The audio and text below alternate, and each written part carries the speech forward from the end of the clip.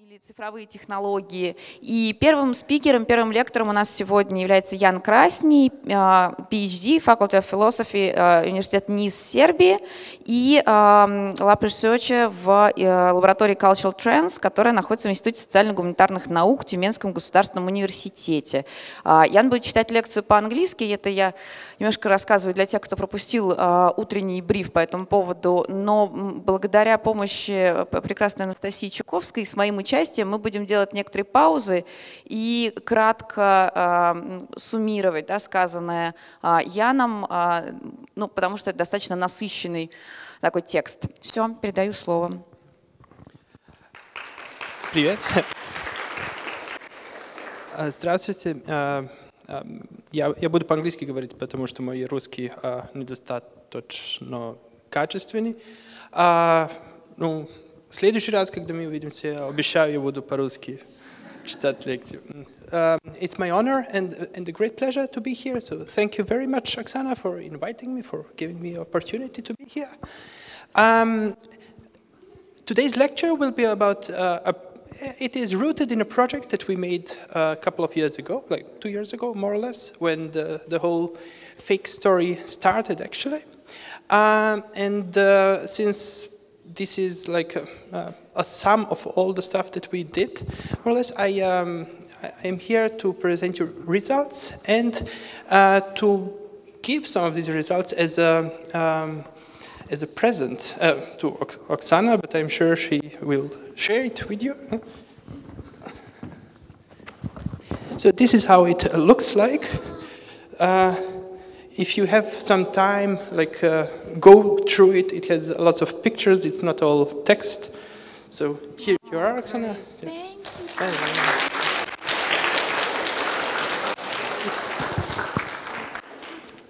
you. Okay, so you probably won't get it. Yeah. So, yeah, I heard you like long history lectures, thousands years long. No, just joking. You'll see later that this 1,000 years is pretty arbitrarily given a title. So. I will make it. I will try to make it as interesting as possible. So don't worry. So mapping the digital infrastructures of post-truth regimes. Right. So what is the infrastructure, and why do we call it infrastructures? Huh? It means that it is hidden somewhere. It can be hidden physically, like sometimes it is under the earth, and it can be understood as a metaphor, right, for something that is just not visible. And why are stuff not visible? Very often because we are not trained, we don't have the experience to perceive it, to recognize it. So basically the first part of my lecture will be rooted in optics and perspective. I will try to give you some tools, to share with you some tools that could help you recognize the problems that we are dealing with here, that I and my lab were dealing with in the past few years. We already agreed that Oksana will wrap up the parts of my lectures. You will recognize it because of the funny pictures that I put here, so to make it more accessible, the whole lecture. But if there is any question, please feel free to ask in Russian or in Serbian or in English. I'm happy to help you out with it. So optics and perspective, or glasses. This is. This is surrealist glass from the 30s, I believe, or 20s, by Marcel Marienne. And it actually gives you the opposite message of the one that I want to give you. What he's telling with this piece of art is that no matter what optics you use, you will never be able actually to see anything as it is. So these optics, these these tools that I'm sharing with you are, you shouldn't understand it as something that will give you the opportunity to see the truth itself.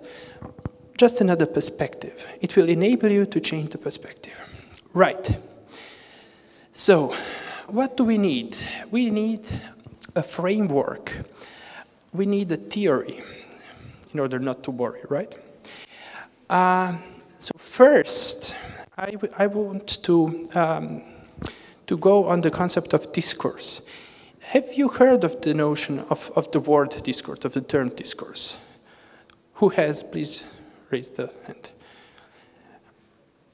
Okay, well, so I will briefly go over it.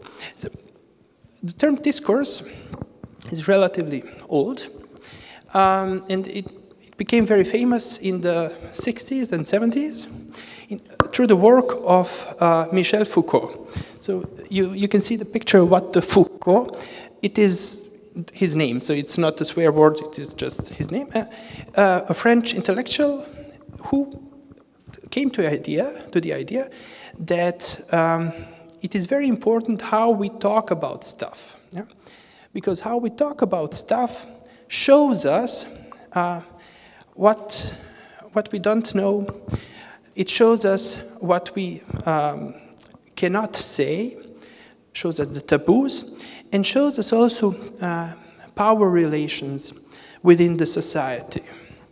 So basically what he says is that discourse are bodies of knowledge, which consists of different social practices, different forms of subjectivity, and they constitute as such power relations. Social practices such as going to school, preparing lectures, learning poems by heart, reciting them. These are social practices, right? Forms of subjectivity. How are you perceived? Are you perceived as a student, as someone who is there to learn something from another person who is giving you, sharing knowledge with you? And how is this form of subjectivity, how it stands with some other forms of subjectivity, right?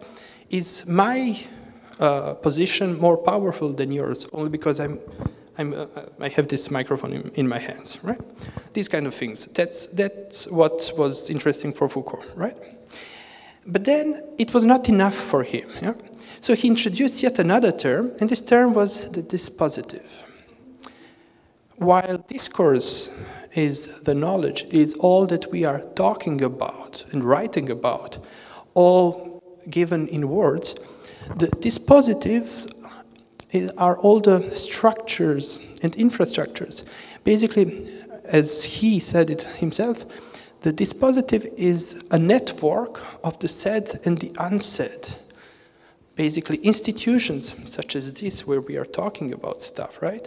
Personalities like me, like Oksana, all the people that you came here to listen for some reason, right?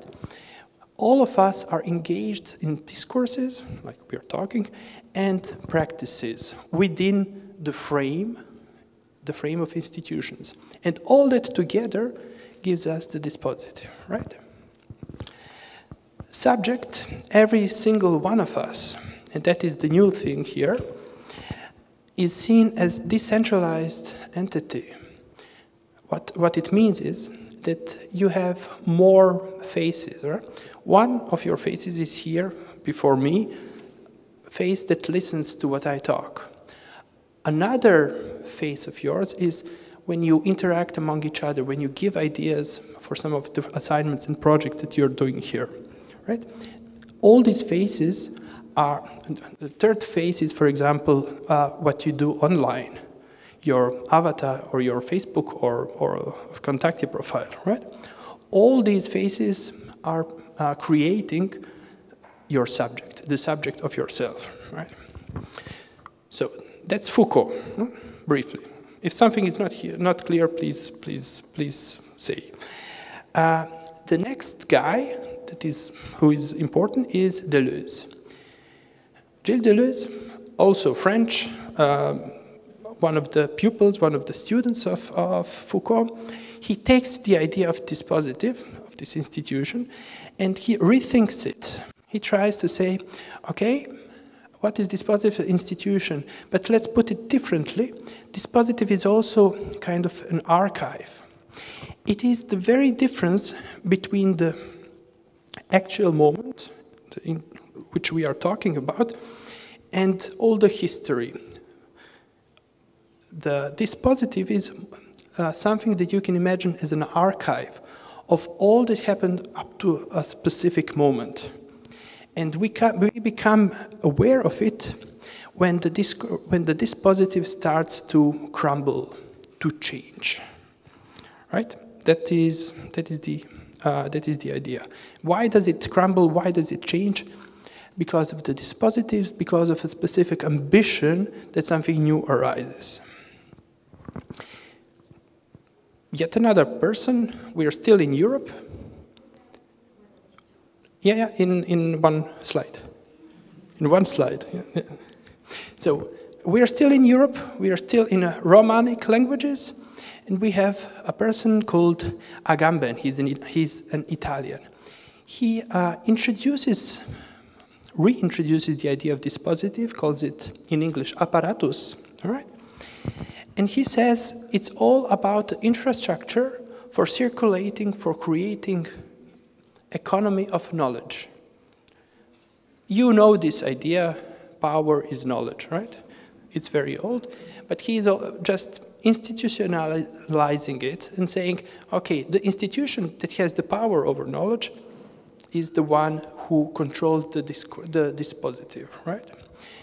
Is the one that changes subjectivities of specific persons, is the one that collapses when a new apparatus, when a contra-apparatus arises, the rival, right?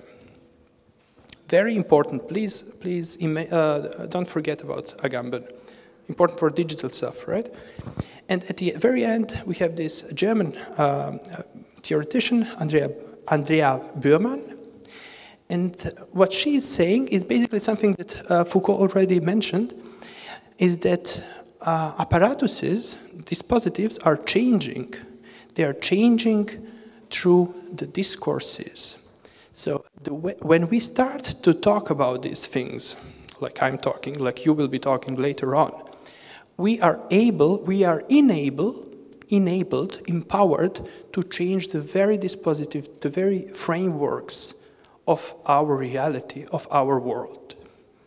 So, I believe Oksana wants to jump in.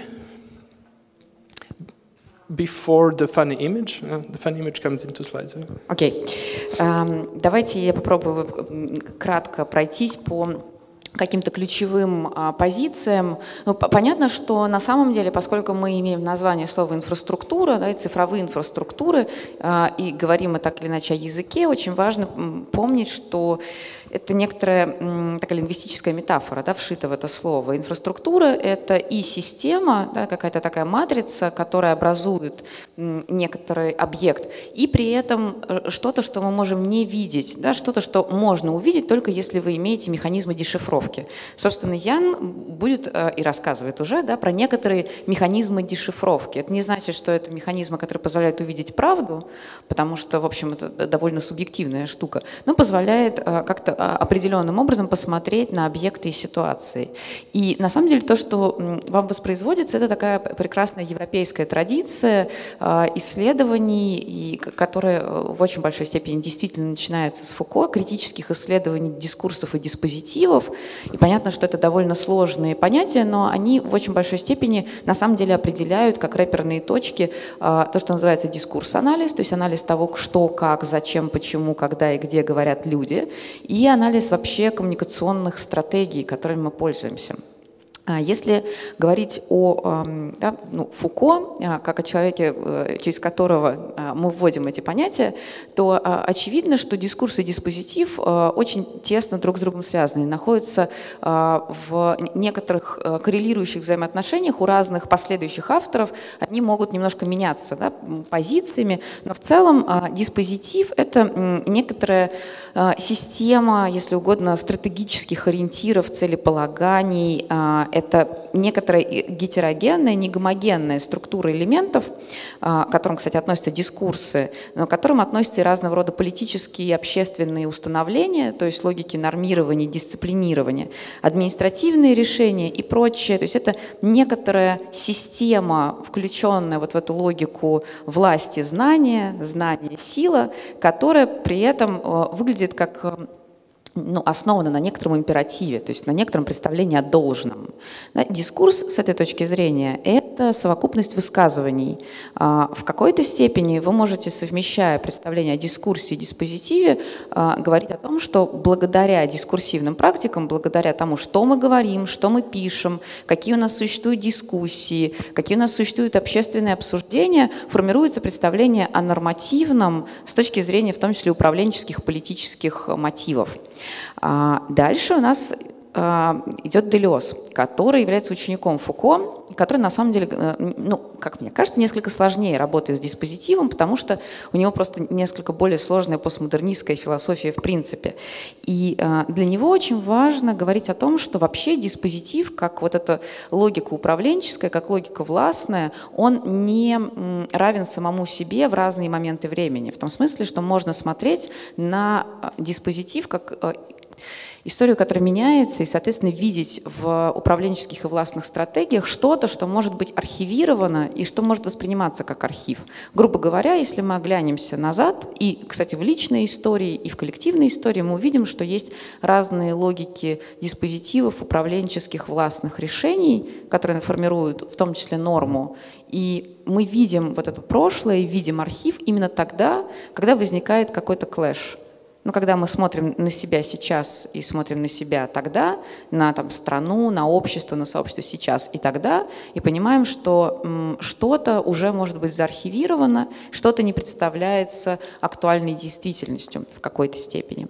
Дальше наступает время Агамбена, и Агамбен в значительной степени формирует представление о диспозитиве более жестко, как об истории про государственную машину или бюрократическую машину, машину управления. Я вообще советую всем тем, кто занимается так или иначе вопросами государственного насилия и биополитики, обязательно почитать Агамбена, потому что, в общем, он очень сильно фокусирует взгляд на этом.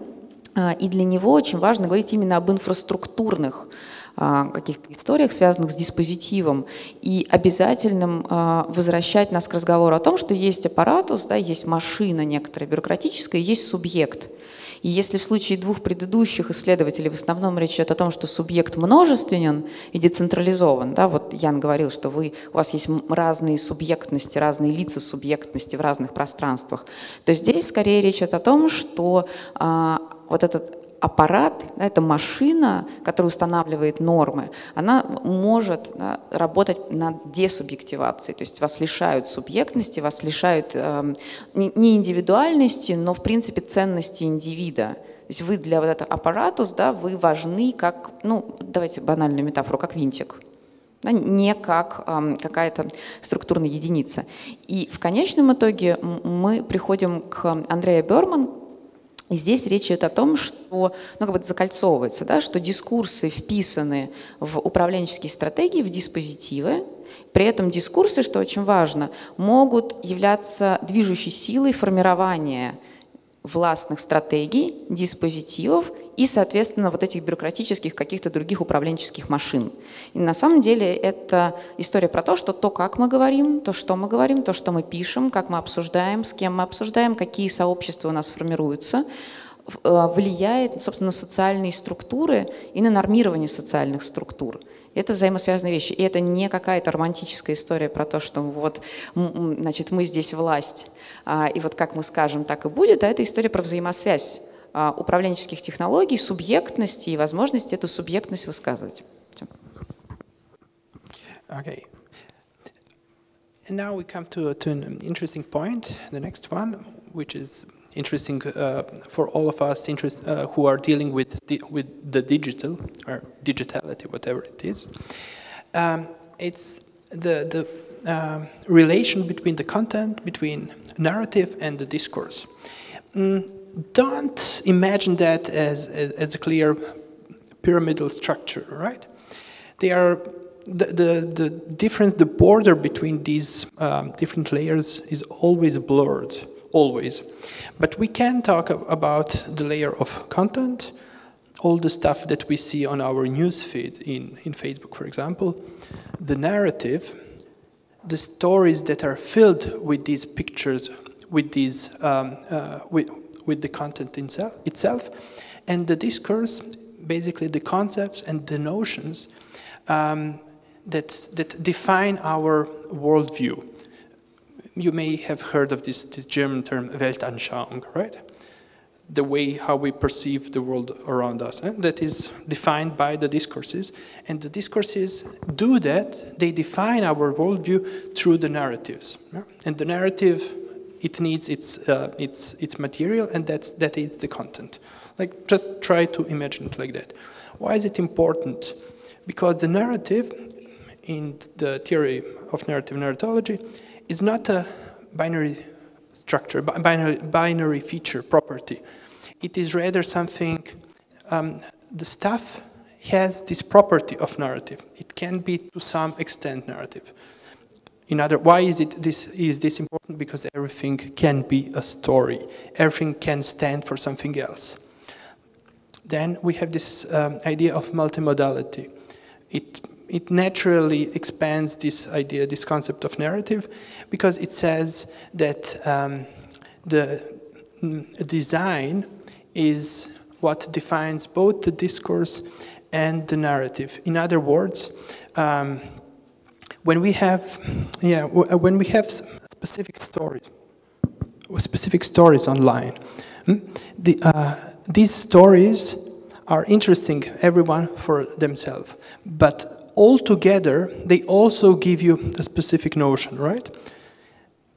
It is the question, if we watch the video on YouTube that is given to us on our newsfeed, if we read a story, an article, and if we see the pictures of our friends, all of them together are together because of some design, and that design creates new meaning. And as they call it, Kress and Van Leeuwen, it is social semiotics, right? And at the very end, this knowledge, this concept is very vague, right? It is only approximate knowledge. These are the borders that we are not always aware of. They're very, very, as I said, very vague, but we cannot go beyond them. We are aware of some values, right? And these values are mediated to us through different media that are converged together, like cell phone, computer, tablet, maybe glasses in the future, and so on, right? These values that we are receiving are basically creating this very vague, approximate knowledge, right? Now, the funny picture comes, because we are going to talk about truth and fakes, truth and lies, about the post-truth. Do you want to sum up what I just said? Maybe. No? Okay. Да, и смотрите, дальше вот то, о чем сейчас шла речь, это другие теории, но которые в какой-то степени заземляют философию французских, прекрасных классических уже исследователей в, собственно, медиапространство. Потому что для них медиум любой был скорее такой игровой площадкой, а вот история про нарратологию, исследование мультимодальности и, собственно, приблизительного, слабого знания, это все в большей степени связано с медийностью и цифровым. Я обратила большое внимание на вот эту трехчастную структуру, дискурс, нарратив, контент. Мне кажется, тоже очень важным специально об этом чуть-чуть подольше сказать, потому что все эти три слова дико модные. И люди, которые учились там в академии лет 15 назад, просто наблюдали на своих глазах, как эти слова из очень частных терминов превращаются в модные метафоры, которыми пользуются все, в том числе журналисты, публицисты, довольно часто не различая, о чем идет речь. При этом на самом деле у этих терминов действительно может быть довольно множественное значение, но хорошо бы его понимать, тем более, что они взаимосвязаны. Вообще дискурс — это, если угодно, некая мировоззренческая идеологическая рамка высказываний. Когда, например, мы говорим «фем-дискурс», мы имеем в виду, что есть определенная оптика. Это может быть оптика, там, очки с одной линзой или немножко другая, но смысл в том, что в этой оптике люди видят очень разное. Но для того, чтобы это очень разное было как-то сформулировано и сформировано, нужен нарратив. То есть нужна структура изложения и сама история, через которую вы делаете свой дискурс заметным. Да, мы бы не знали ничего о фем-дискурсе, если бы не существовала Белла Рапопорт, Никсель Пиксель, Джудит Батлер и многих других людей, исследователей не очень, которые об этом все время рассказывают истории. И при этом эти истории были бы тоже не так заметны, если бы не контент вполне определенного типа, то есть содержание вполне определенного типа, через которое эти истории нам представляются в виде очень конкретных объектов. Соответственно, когда мы анализируем дискурс, мы анализируем и истории, и контент. И когда мы анализируем контент, мы можем говорить о том, что он складывается в истории, а эти истории формируют дискурс. То есть по этой триаде можно двигаться в разных направлениях, чтобы проводить какой-то анализ. Что касается нарратологии исследования мультимодальности и приблизительного знания, то, с одной стороны, речь идет о том, что вообще-то вот эти формируемые рассказы и формируемые дискурсы, они не обязательно должны иметь какую-то жесткую структуру и построенные на бинарных оппозициях, они могут выглядеть как очень множественные системы. И поэтому, может быть, очень множественные рассказы. И поэтому мы с вами сталкиваемся с самыми разными историями, которые построены по самым разным лекалам. И это можно анализировать. Мультимодальность предполагает, на самом деле, очень важную вещь, которую, кстати, многие исследователи, лингвисты упускают. Когда вы изучаете современные сообщения, то есть тексты, вы понимаете, что вы имеете дело не то, что называется solid text, не просто текст. Это текст, который обязательно имеет какую-то визуальную форму, это текст, который вложен в, например, какой-то медиум, то есть средство передачи информации, это там текст, который зачитывает диктор по телевизору, это радиосообщение, это, не знаю, чатик, да, в который вы сегодня играли.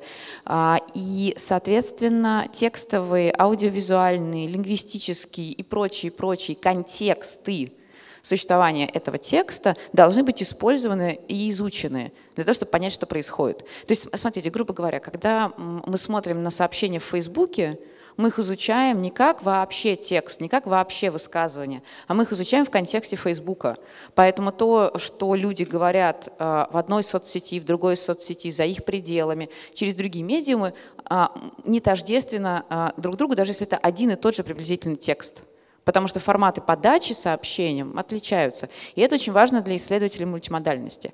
Что касается приблизительного знания, то здесь речь идет о том, что это в значительной степени, ну, то, что я говорила, да, слабое знание, потому что оно может быть связано с другими структурами ее получения, да, и оно при этом очень сильно опосредовано медиа, и поэтому мы к нему оказываемся привязаны. То есть мы в какой-то степени доверяем ему в связи с серьезным уровнем медиатизации этого знания. Но и то, что здесь очень важно, это, конечно, что это все так или иначе про какие-то властные истории, потому что, мы помним, да, первый слайд, все, что связано с речью, все, что связано с языком, и с письмом, и с производством высказывания, это история про некоторые властные отношения, будь они каким-то образом зафиксированы в том самом аппаратусе, то есть в структуре властной, жесткой, бюрократической или какой-то еще, либо же они представлены в такой более слабой форме вот этого approximate knowledge. So we're coming to our hero, the true and fake news.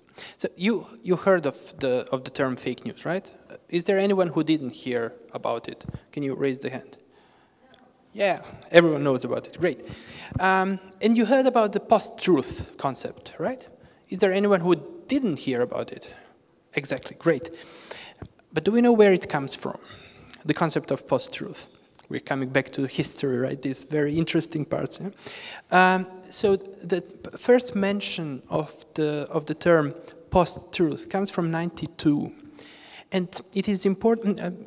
This is an American writer and actually script writer. he got an Oscar for his script, and he was politically very much aware and very critical, right? So in the Reagan era, Ronald Reagan was American president in the late 80s and early 90s. So basically, he did some pretty bad things, pretty unethical things, financing the regime, nationalist or neo-fascist regime in South America in order to free some American hostages in Iran. I mean, it is very arguable, these actions that he did in that time. In any case, that was first illegal and then morally very questionable. So Steve Tashich raised the question and talked about it very much, and he noticed that no one is giving a damn about it. No one cares about it. And why? Because this position, these actions were justified by the morality of the actions. So, yeah, it may be bad, it may be illegal, but we did what we had to do, and it is patriotic thing to do, right? That was the rationale back then. So, of course, Steve Tashich was mad about it, and he called this way of functioning a post-truth. In spite of everyone knowing that something is wrong, this action is still justified, and no one cares about it, right?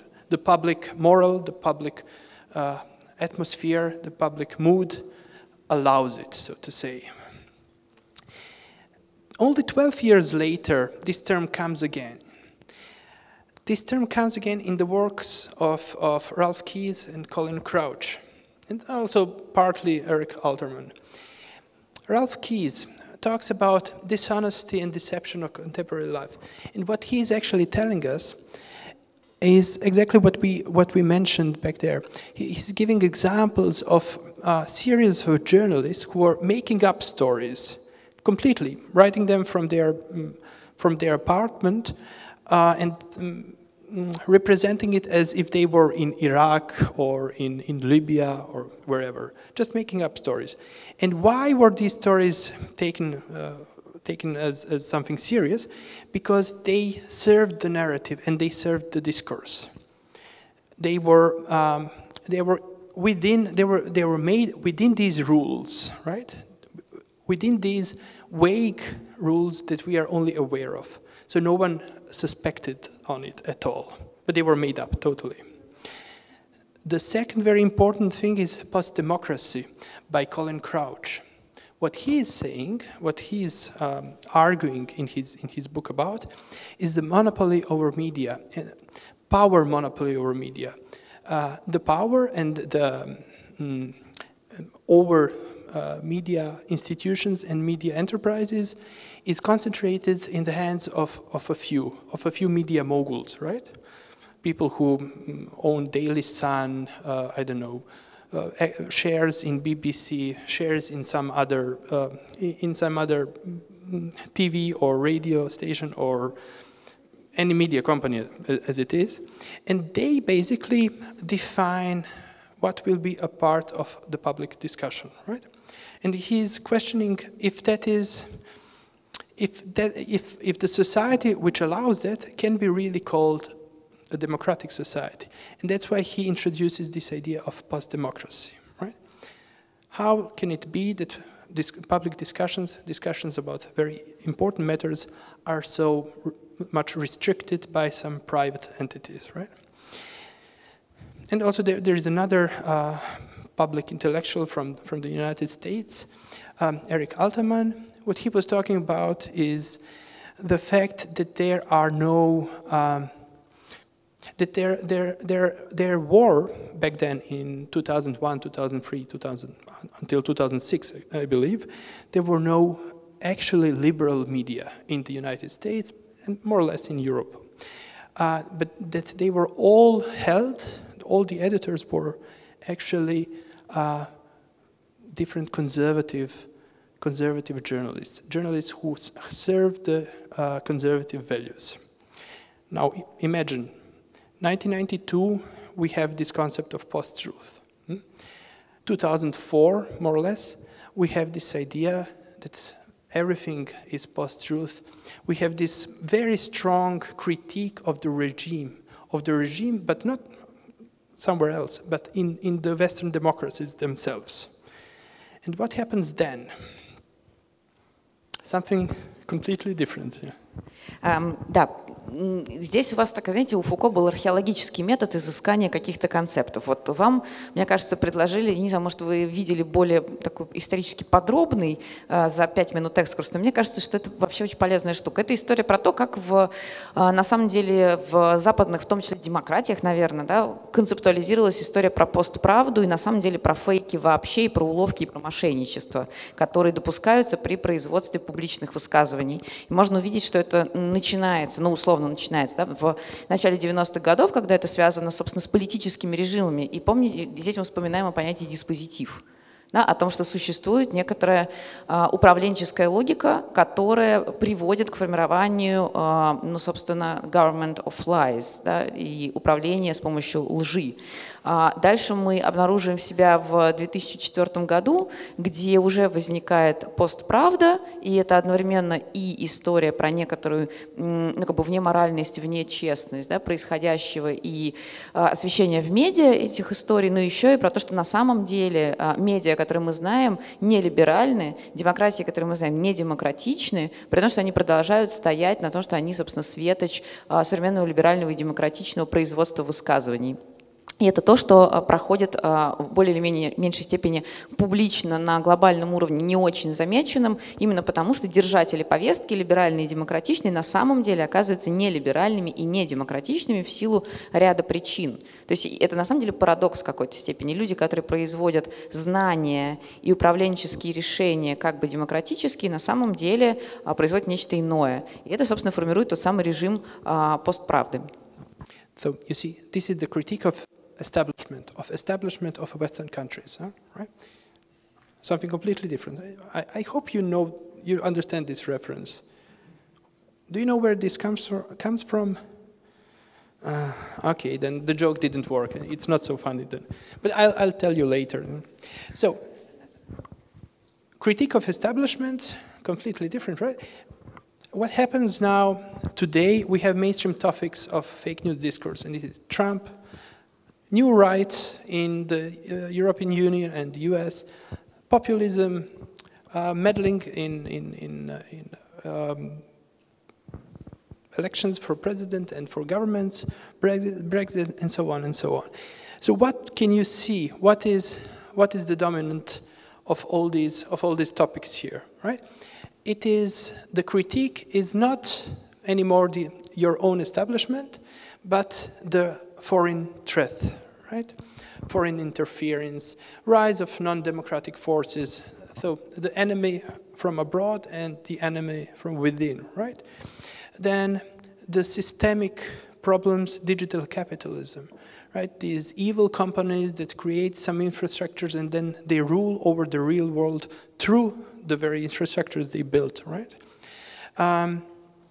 So there is this very strong and very visible focus shift away from the inner system of establishment towards the threat from someone else.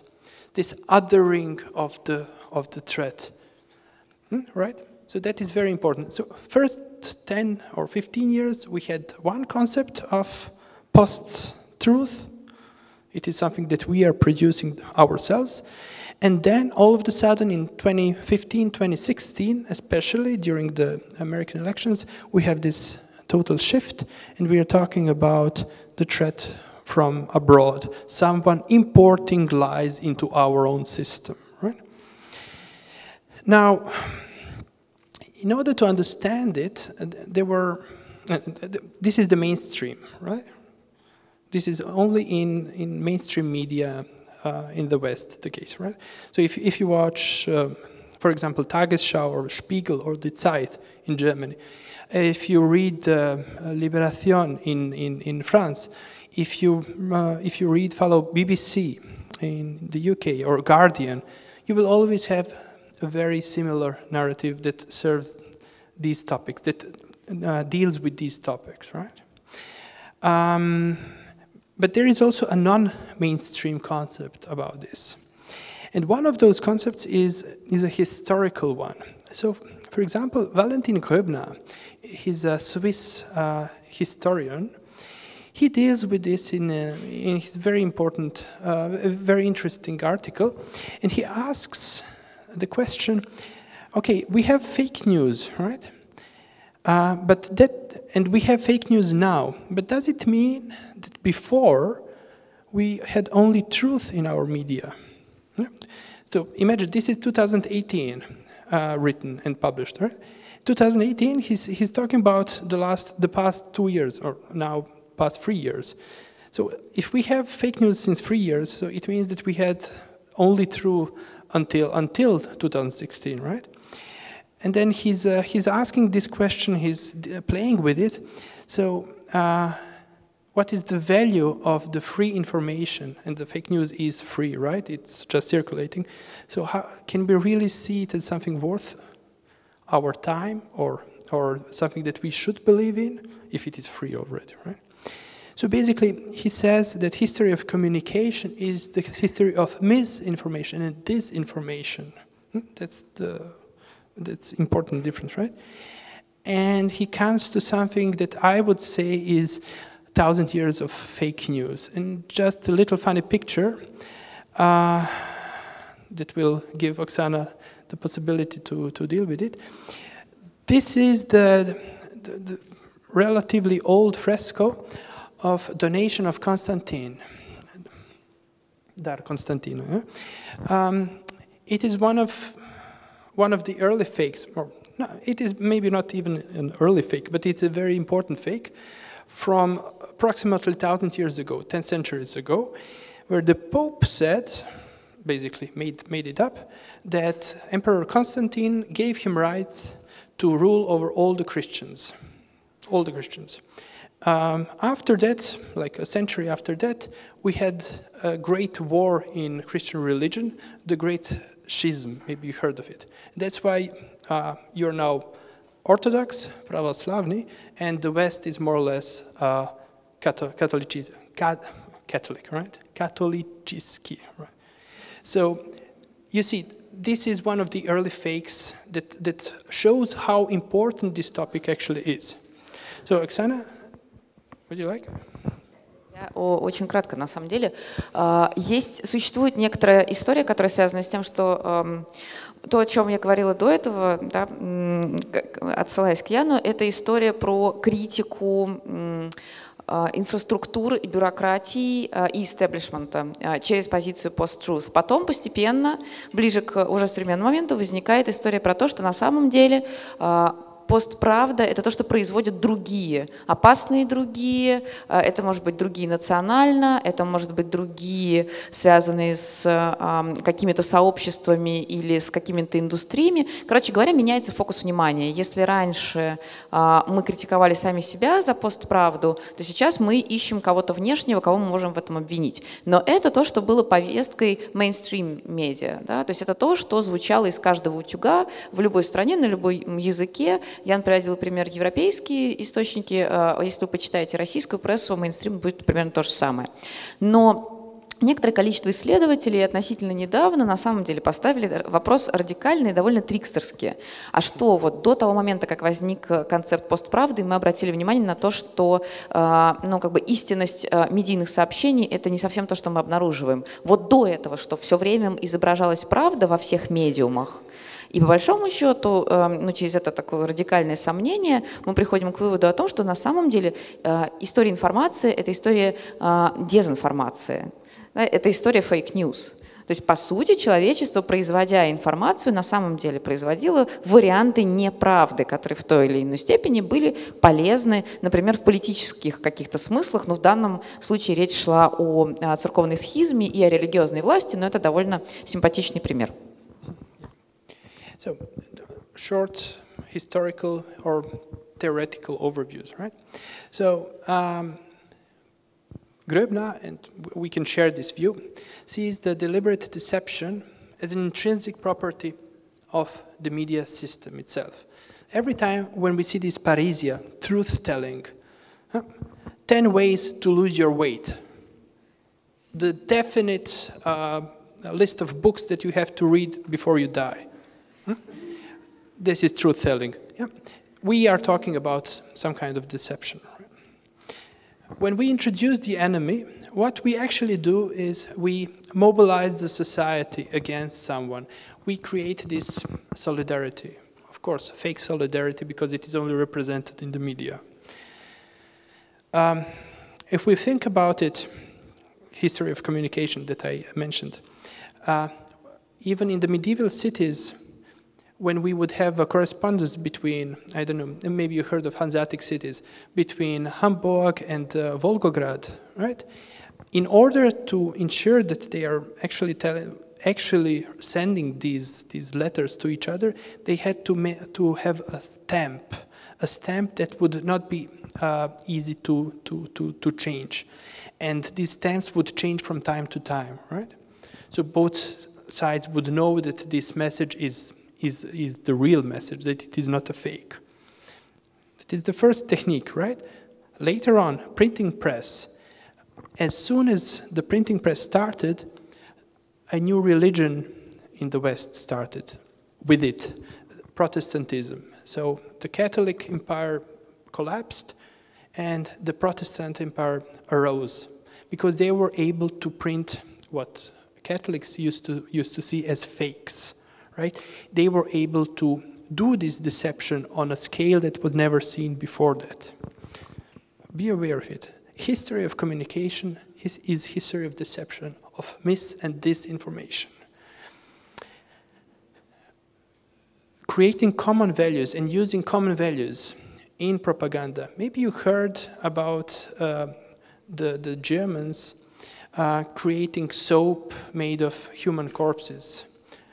Yeah, made of Jewish fat. You must have heard of it in the history. Well, that is one of the fakes, right?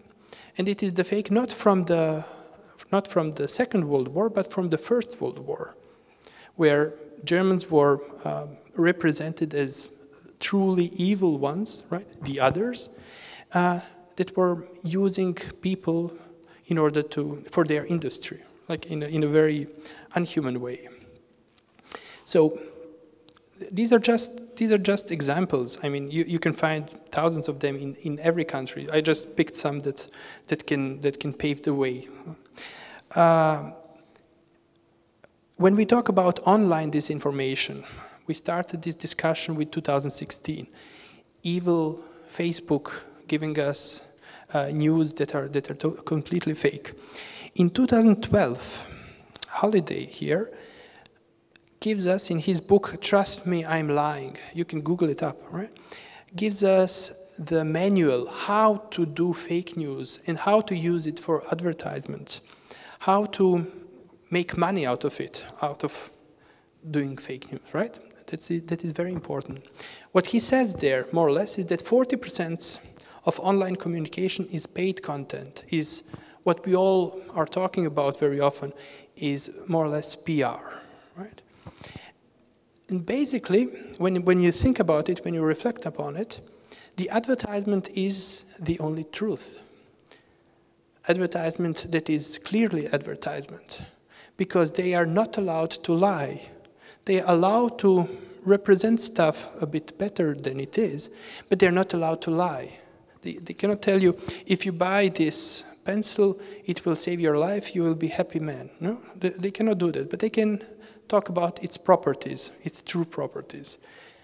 All the other things, the paid content that is circulating around, they can lie, they can deceive you, they can do misinformation, right?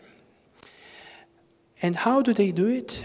By a very important property, the property of virality. So all the content, or most of the content that goes through, should have and is paid upon it, upon the property to become viral. You all know what viral means, something that is shared by the users, by the plain users, right? And how do we define, in the marketing research, how do we define virality? As algorithm-driven social contagion, right? And now we have this important shift that we will need to deal with about broadcast against virality models. When we talk about fake news today in the digital era, or in the post-digital era, we talk about fake news that is virally shared and not broadcasted, or at least not only broadcasted. Okay, maybe you would.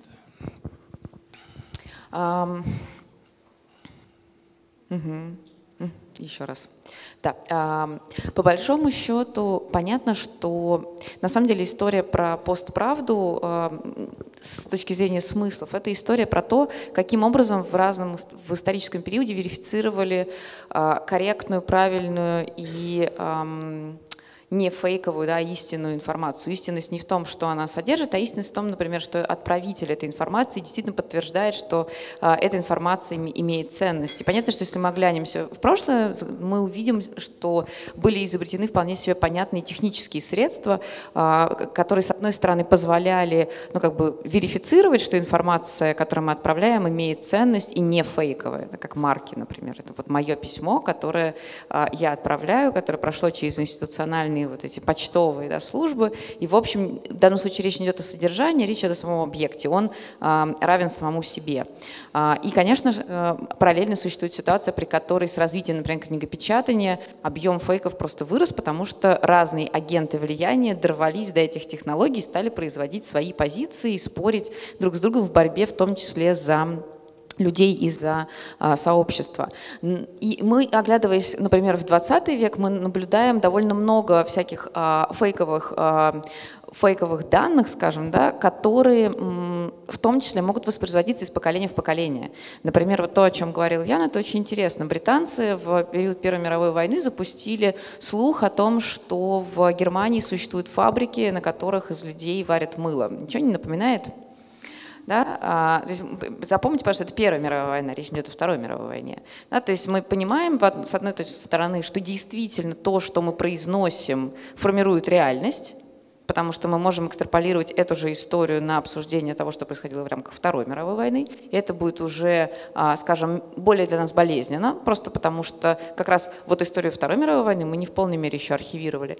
И при этом мы понимаем, что это какие-то истории, которые действительно могут распространяться и воспроизводиться. И это возвращает нас к разговору о современности, потому что в очень большой степени сейчас, когда мы говорим о фейк-ньюс, мы говорим преимущественно о рекламных технологиях, о масс-медиа, и мы должны внутри этих разговоров разграничивать цифровую историю и, скажем, аналоговую, просто потому что в рамках цифровой культуры работает концепт виральности или вирусного распространения, который, конечно, создается в очень большой степени, провоцируется, собственно, цифровыми медиа и социальными сетями, то есть, собственно, построено на том, что вы все время все расшариваете, и поэтому все распространяется.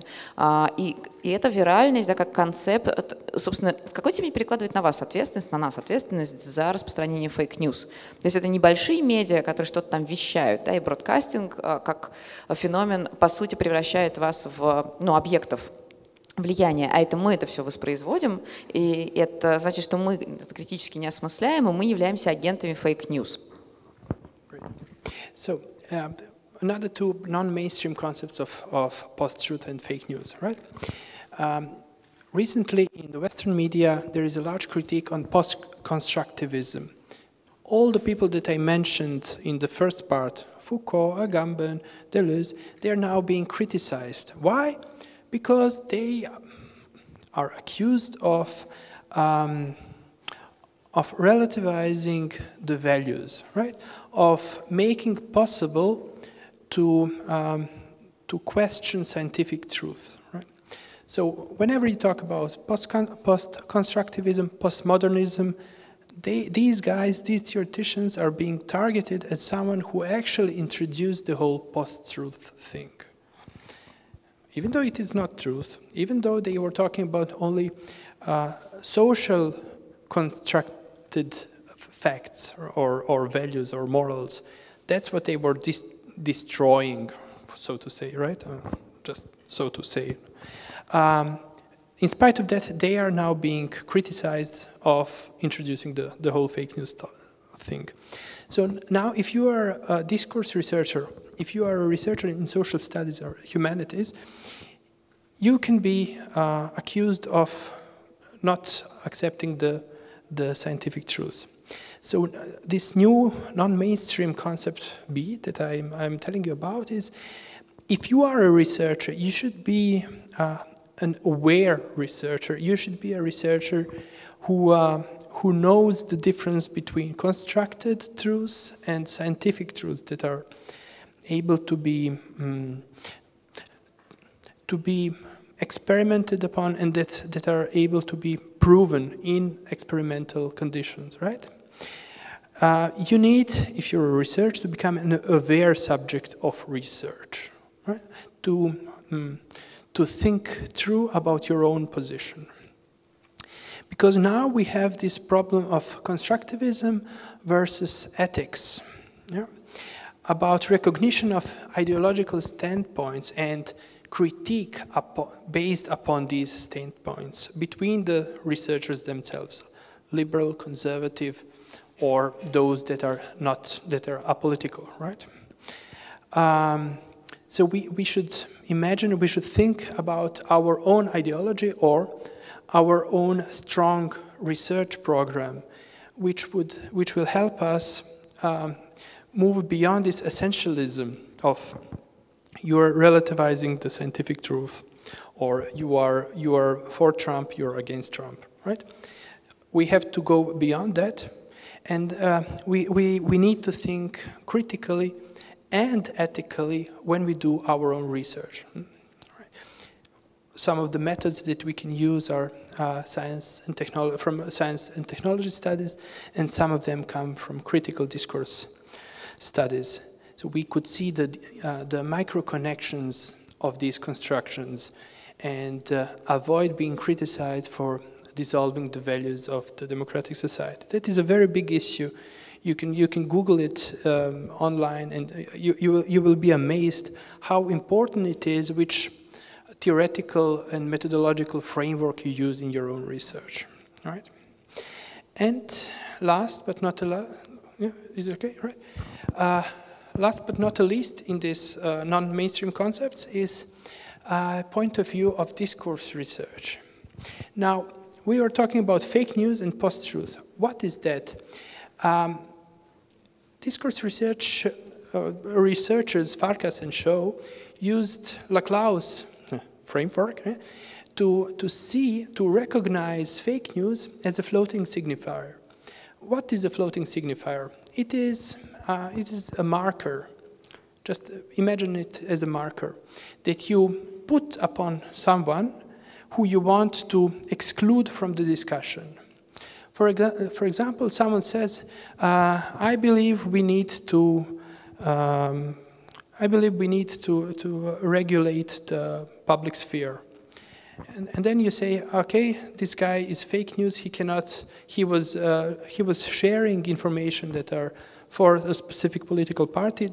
Therefore, we cannot hear his voice. He himself is fake news." Right? Just excluding people from the public discussion. That is a floating signifier. Farkas and Shaw saw that three positions within the discourse are using this floating signifier in the public discourse, in the public discussion. Every time when we are criticizing digital capitalism, we are using the fake news. Just imagine, Facebook and Zuckerberg, it is the same as fake news. They are spreading fake news, therefore we cannot hear their voice. When they are criticizing right-wing politics in Europe and in the US, Trump, he is spreading fake news. Alt-right, they are spreading fake news. Therefore, we shouldn't take them into account when we think about the politics of the US or Europe. The same thing happens in the other positions. When Trump or alt-right politicians and activists, when they are talking about the mainstream media, they say, no, they are fake news, right? This polarization leads to excluding each other from the public discussion, and that is a big problem. I don't know if it is the same here in Russia, but in the Western democracies, people are just using this fake news marker to put it on someone to say, no, we cannot listen to him. We shouldn't give him the opportunity to speak. He's fake news or she is fake news, right? Now, what does this show us? This shows us that facts, whoever may use these facts, are closely interconnected and interdependent from the values. They, as Laclau said it like 20 years ago, they interpenetrate each other, right? Facts and values. So the normative determines the factual. Please, you can see it here. The factual then becomes an argument. And this argument, in this sense, the way how you use the fake news marker, discourse marker, this argument defines your discursive position within the discursive struggle, right? And the funny picture when we talk about the facts is this ad of New York Times. From China, business conditions to French novel recommendations, our journalists deliver only the facts. Здесь очень важно говорить о том, что в контексте обсуждения постправды существует некоторый конфликт между представлениями о том, чем занимались Фуко и его коллеги, тем, что они формулировали такой постмодернистский, постструктуралистский подход, и все подвергали сомнениям, все, соответственно, работало в логике релятивизма, и значит, по сути, ничего не было истинностным. Да? И несмотря на то, что это были исследователи, которые, собственно, занимались формированием критического взгляда на культуру или на общество, именно их обвиняют в том, что они, собственно, как бы легитимировали, да, и ввели в общественное поле разговор о фейках в каком-то смысле. They are kind of fake news hipsters. Yeah. They did it before it was cool. С другой стороны, мы понимаем, что существует представление о том, что исследователи, которые так или иначе наследуют, да, французской традиции, потому что мы так или иначе все через нее как-то прошли, да, имеют некоторые механизмы переработки той оптики сомнения, которая существовала у постмодернистов, постструктуралистов, в оптику внимательного наблюдения за тем, как конструируются определенные сообщения. И это можно делать с помощью методов дискурс-анализа, критического дискурс-анализа, можно делать разными другими способами. В конечном итоге это приводит к тому, что исследователь — это человек, который работает и в системе научного знания, и в системе конструируемого знания. И мы понимаем, что социальная ткань, социальная реальность — это пространство, в первую очередь, социального конструирования знания и позиций. И мы имеем желание, да, на это разными способами посмотреть. И в определенной мере, предыдущий слайд, в определенной мере речь идет о том, что когда мы смотрим, Ян смотрит, его коллеги, речь идет о том, что сам термин fake news, несмотря на всю более или менее понятную выстроенную логику, да, формирования, сейчас очень часто используется в публичных дискуссиях как маркер, с помощью которого вы исключаете человека или какую-то инстанцию, о которой вы говорите, из коммуникации. Вы говорите, вы производите фейки, я не буду с вами разговаривать. Если вы когда-нибудь пользовались этим термином или обсуждали какие-то фейковые новости онлайн, вы могли заметить этот аргумент. Да? Мы не будем с вами разговаривать, потому что, в принципе, вы недостойны того, чтобы с вами разговаривать, потому что вы занимаетесь обманом, вы занимаетесь читерством. Интересно, что это происходит во всех идеологических ситуациях с людьми разных идеологических позиций. Трамп обвиняет условно либеральные медиа в том, что они производят фейки, те обвиняют его в том, что он производит фейки. Альт-райт говорят, что левые вообще сошли с ума со своей толерантностью, релевантностью, и это, конечно, все фейк, потому что такого не бывает в жизни, да, это все не соответствует реальности, леволиберальная общественность говорит, что альтрайты — это вообще расисты, как можно, расизм, собственно, доказано, что расизм — это просто социальный конструкт, он ничего не имеет отношения никакого к реальности, поэтому это, конечно же, фейк. И это, да, постоянная такая история про исключение, которая, собственно, мешает производству диалогов и в какой-то степени, на самом деле, производству дискурсов. И интересно, что все это еще происходит на уровне или в виде манипуляции понятиями нормативность, факты, то есть апелляции к каким-то сильным позициям. Там мы все время опираемся на то, что вот они говорят неправду, они мошенники, да, с точки зрения производства позиций, но мы-то на самом деле оперируем фактами. Хотя понятно, что слово «факт», оно само по себе относится как раз к тому типу слабого знания, потому что не очень понятно, что это такое, но при том к слову «факт» так или иначе апеллируют в том числе и медиа, что возвращает нас к разговору о том, что медиа как таковые вообще пространство абсолютной дезинформации.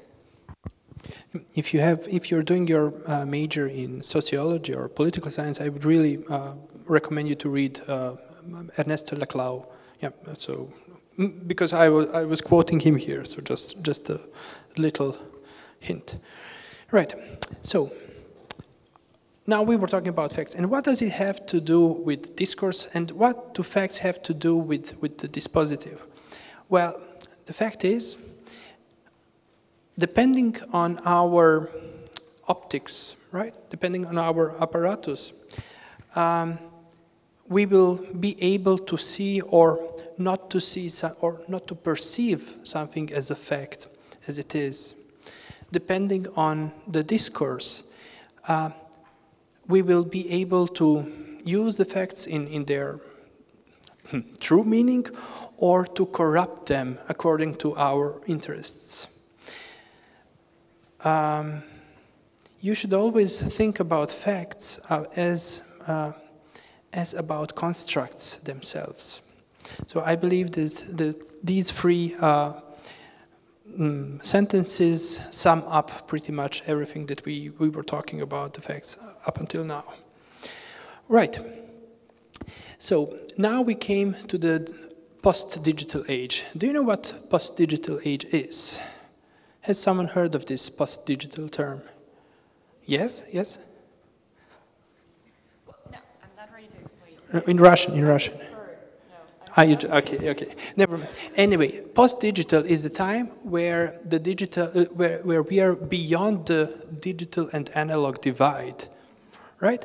It is the time where digital is given. It's not something new, it is given. We grew up into it. If my generation and Alexander's generation is digital natives, you are beyond that. You were born into the digital, right? So, when it comes to fake news and post-truth, what it means is that every one of us, everyone who is a part of the society is participant in the media culture, digital media culture, right?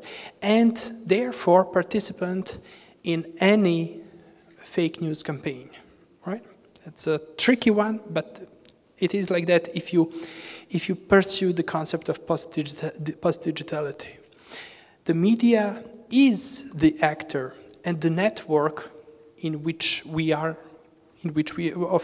participants is the network of actors, and they all pursue some interests, right? The difference between us and the network is therefore also blurred, because we are inherently connected with the whole, right? Different discursive recontextualizations of the fake news is therefore not so important as the fact that the fake news as algorithmically driven flow of informations is inevitable, right? It is just inevitable. It is as it is. When we come to this approximate knowledge thing, all the knowledge is now based not on media, on the books, on the media of the university where a teacher tells you something, but on the digital media, because all the material that you perceive, that you read, is digital. All the campaigns that we are exposed to, and all the fact-checking answers to these campaigns, they're all made with the same tools, right? And that blurs further this difference. Where is truth? Where is post-truth? Where is fake? And where is whatever is that is not fake, right? Now, when we talk about this post-digital turn, we talk about high proliferation of data. The data that is at the same time the information. Yeah, you know the difference between data and metadata, right? Metadata being the data about the data. Both of them can be at the same time news, and both of them define the news and what we perceive, what we learn, right? Immateriality of the audience is something that comes with it.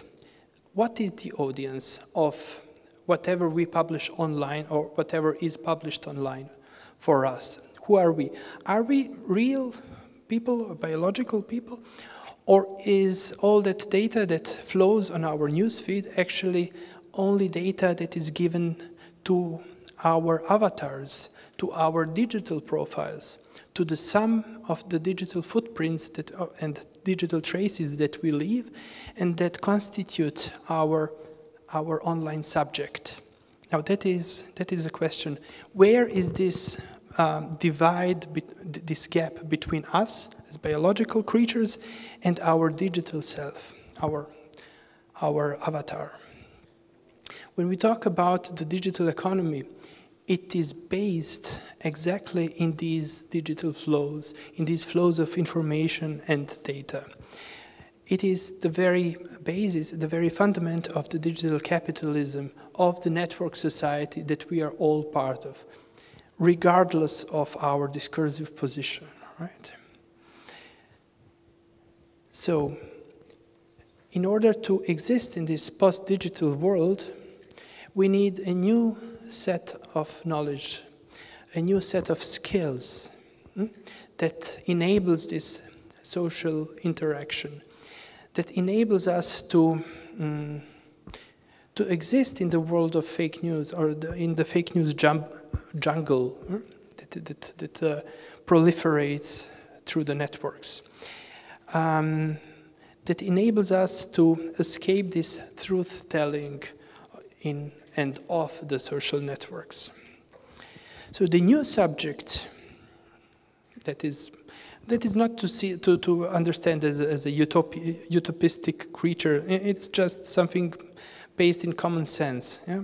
The new subject, you as an aware subject of aware profile on Facebook or on Contact or on Telegram, you have to see how do you participate in all this, because you are forced to participate in it. Is the democratization of knowledge actually the democratization of knowledge about yourself? And by participating, you're sharing everything that you actually possess and create with everyone. Yeah? Or is it only about, how to say, reforming and reforming as a continuous forming of your online subject? Yeah? What is it? How do we understand this subject? It's something stable, or is something radically, which is radically in the flow all the time? What is the extent of your data profiling? Now, having all this in mind, we come to the social network as a segment of an apparatus of fake news. Now, this is a little research that we made and that you can find in the book that I gave to Oksana earlier. It is basically about that, about what I just mentioned just right now, and how your personalized discourses are being formed, which data is actually used. And how come that you are actually a part of the apparatus? Now, I believe you don't really see this picture, right? So I will try to find a better one. Yeah. So, when I said that you are a part of the dispositive, what I meant is your digital self, right? Basically, all your actions and all your behavior online, whatever you do, whether you're logged in to Facebook or logged out of Facebook, is somehow being registered. You may have known about it, but this will give you the scale of it. So every like, share, every search, every viewed post, and the time that you spend viewing it, every visit to a specific page is being registered. Your statuses, where you checked in, which text you typed in, which photo. Can you? No, you cannot see it. Wait, I will make it even bigger, right? You don't see it. I'm sorry. Can you?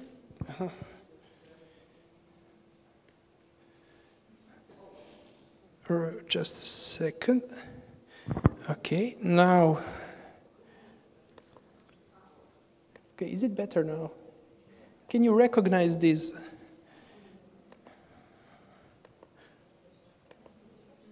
Yeah, I believe you can read it, right?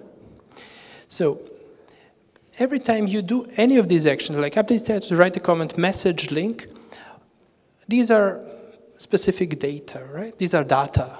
That is some kind of content. And this, on the next, on the right of it, is the metadata, is description of where you did it, how you did it, what time you did it, which computer you used to do it, and so on. All this is being registered, and it's not a little information, that's basically all your life. That describes all your movements, everything that you do. All your friends, all your activities, or political activities, or conversations, all that is being analyzed.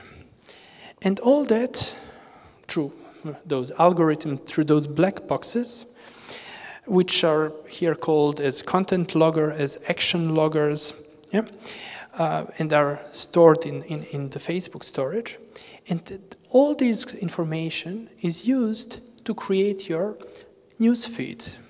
And newsfeed is nothing else but your personalized discourse. So you see interdependence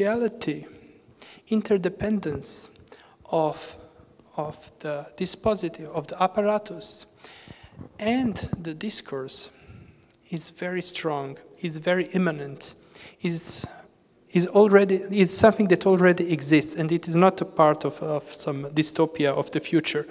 It is already there. You cannot change this. I cannot change it. No one can change it. And it is not bad. Yeah? We just have to find a way of living with it, of existing with it, right? So, let me... Do you want to do... Yeah, yeah, I know. На самом деле, я очень коротко суммирую то, что было сказано.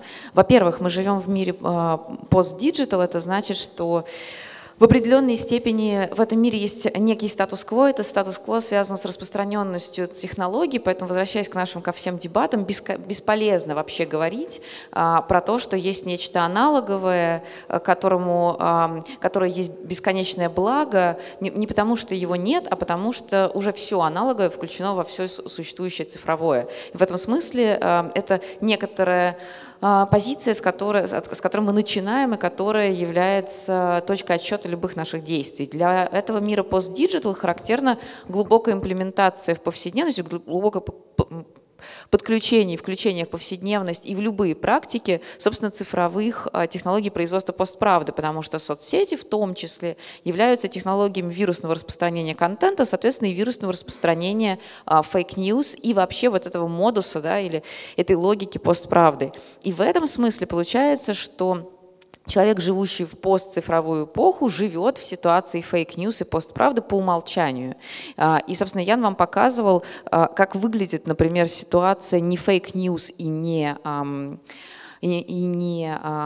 собственно, производство лжи, а как выглядит, например, анализ действий человека и его цифрового следа в социальных медиа. Мы видим, что на самом деле мы проходим определенный путь, мы занимаем определенные позиции, совершаем определенные действия, и это в очень большой степени связано, собственно, с распространением информации. На каждом этапе мы можем быть частью, собственно, производства или потребления или распространения неправды или сконструированных, да, неправд. И наша задача людей, которые живут сейчас, научиться в этом мире жить. Потому что бороться с фейк-ньюс, как мы выяснили, особенно если вся история медиа и вся история медиумов, это история дезинформации, довольно сложно, но только там на индивидуальном уровне, да, критической рефлексии, то она, знаете, достигает не везде. Ну вот я не знаю, наверное, вряд ли кто-то здесь верит в плоскую землю, но наверняка, ну хотя есть, да. Но с другой стороны, очевидно, что есть какие-то вещи, в которые мы верим, которые для других могут являться абсолютными фейками. И важно научиться в этом мире жить и научиться этот мир анализировать и помнить, что мы имеем дело, особенно когда нам говорят про факты, мы имеем дело с конструктами, с конструируемой действительностью. И в таком случае будет немножко проще, потому что, в принципе, концепт восприятия на веру будет, ну, для вас не очень рабочим.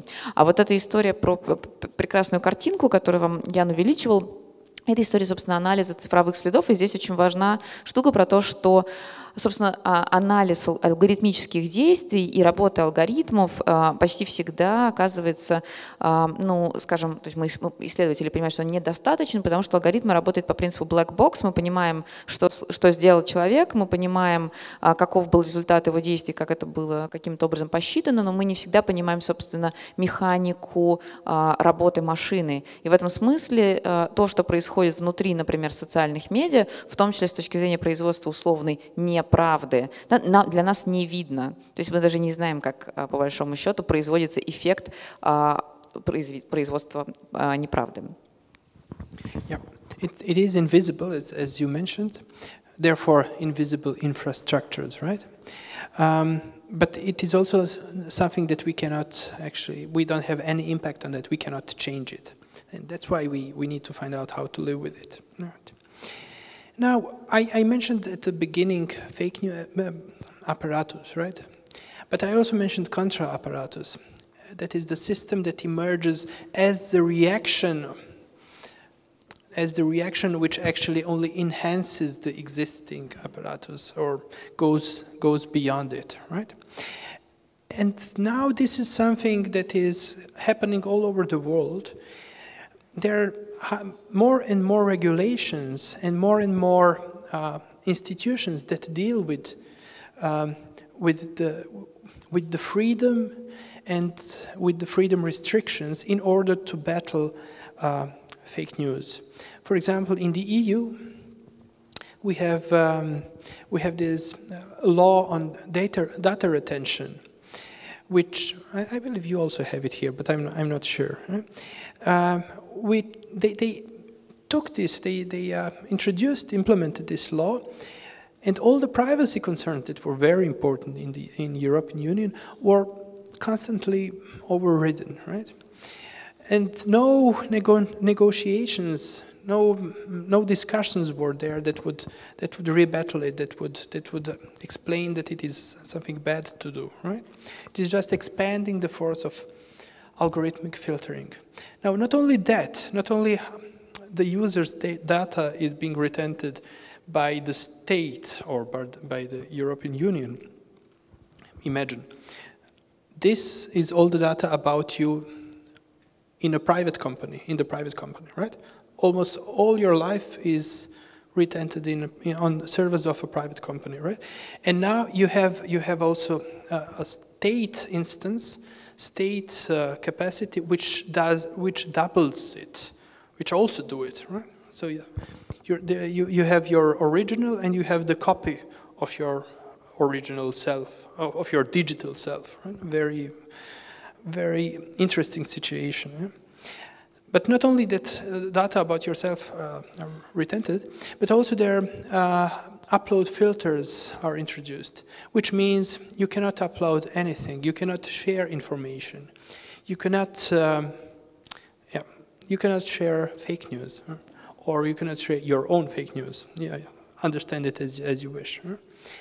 And all this counterfight, all this fight against contra-apparatus is financed directly by the state, which is basically not allowed in Western democracies. In Western democracies, media should be more or less private. And now we are introducing this idea of establishing state media again, right? Now, you will see that it is really a global thing, fight against fake news, because in Germany and France, in Germany you have a lot of these little activist organizations, NGOs, and groups of journalists who are debunking fake news, right?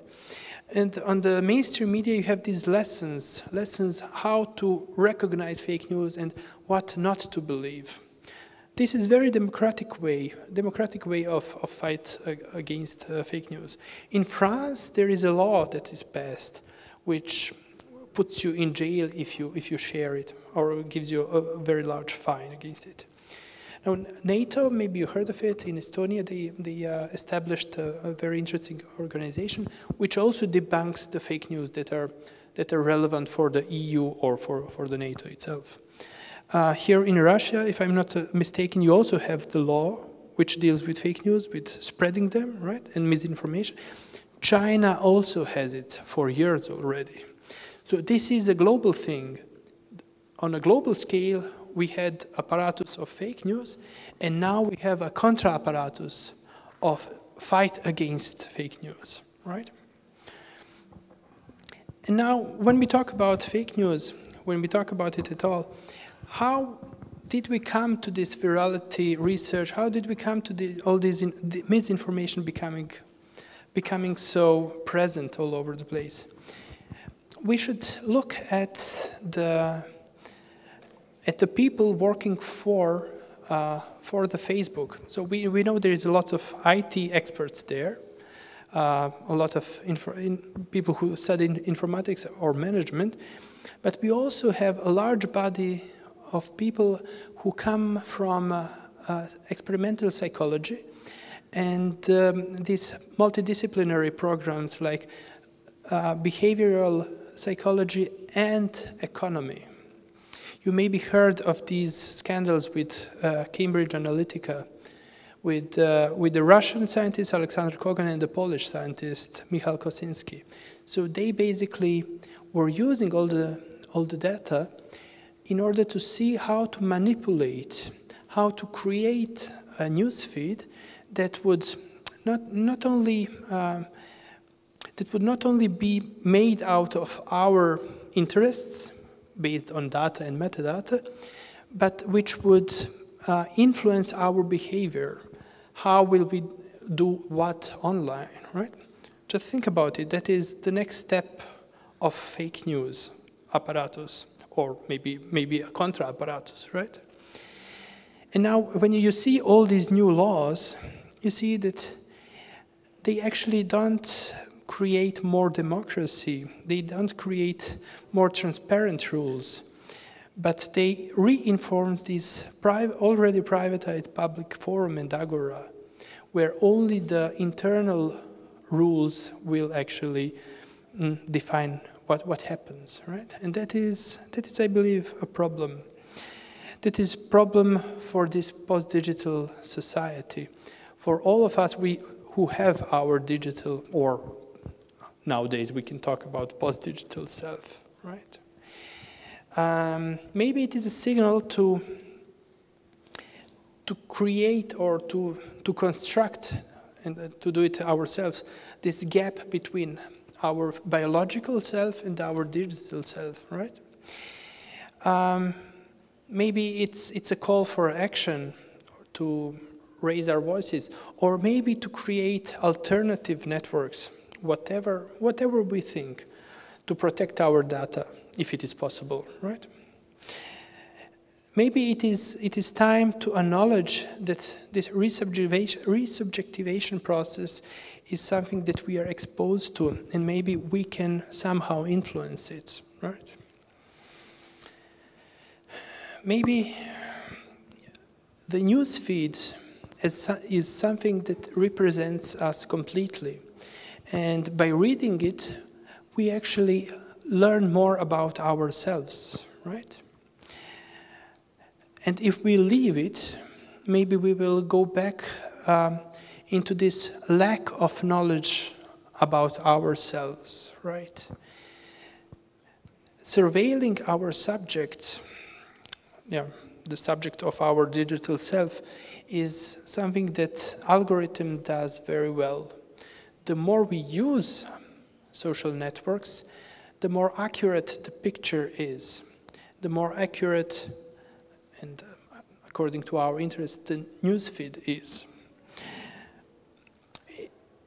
Can we rely on that? Now, that is the question when we know about these scandals like Cambridge Analytica and these tries to manipulate our behavior. But should we actually just stop using it just because someone tried to manipulate it? Or is it enough to be aware of these flaws? That is the question, right? And I don't have the answer for that. That is maybe something that you could debate upon, or that you could keep and think in the future about it. Is because everything that happens online can, to some extent, become news, and therefore can become a part of the news feed. And it is only our decision to give this power to the fake news apparatus or to any apparatus as it is. By talking about it, however, we decide not to give it power, or even if it has the power, we can become aware of it and rebuttal it. And maybe, just maybe, we can build our own contra apparatus to that. Thank you very much.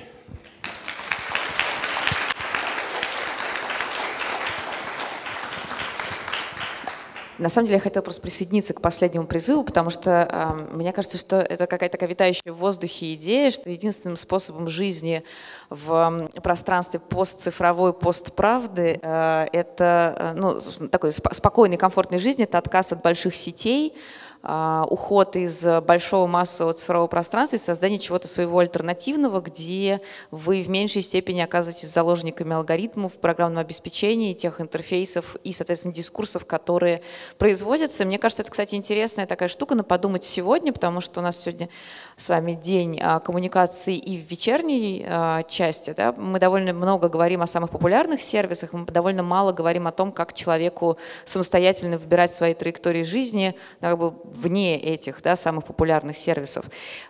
И, соответственно, в конце Ян задавал довольно много вопросов, которые касаются того, как, собственно, формировать свои траектории в условиях, когда и вот эти дискурсивные, то есть такие экстралингвистические модели, и, собственно, технологические управленческие модели, и со стороны борьбы за фейк-ньюс, то есть за возможность их производить, и со стороны борьбы против фейк-ньюс, на самом деле ограничивают демократию. Потому что законы, которые создаются в разных государствах относительно фейк-ньюс, во-первых, могут по-разному атрибутировать, что такое фейк-ньюс. Наверное, мы понимаем, да, что в Китае и в России плюс-минус в качестве фейк-ньюса познается не совсем то на государственном уровне, чем, например, в Германии. А с другой стороны, мы понимаем, что и люди, которые хотят проводить фейк-ньюс, и люди, которые хотят с этим бороться, на самом деле узурпируют повестку. Они все говорят, что мы знаем, как лучше, а нас не спрашивают. И это довольно большая проблема. У меня есть предложение. Мне кажется, что, во-первых, вам нужно осмыслить эту лекцию, потому что она такая глубокая. Давайте мы сделаем так. У нас будет сейчас 20-минутный перерыв до следующей лекции. Те из вас, у кого сейчас уже есть к Яну вопросы, те из вас, кто хочет с Яном сейчас поговорить, вы просто в индивидуальном порядке это можете сделать. Имейте в виду, что Ян с нами надолго, поэтому вы можете задавать эти вопросы и общаться безотносительно привязки к этой лекции. Но, пожалуйста, давайте так, не больше 15 минут, мы начнем, соответственно, здесь с 10-минутным опозданием, без 22. Я жду всех здесь на лекции Александры Архиповой. И у вас, соответственно, есть еще 15 минут у тех, кто хочет поговорить с Яной. Спасибо.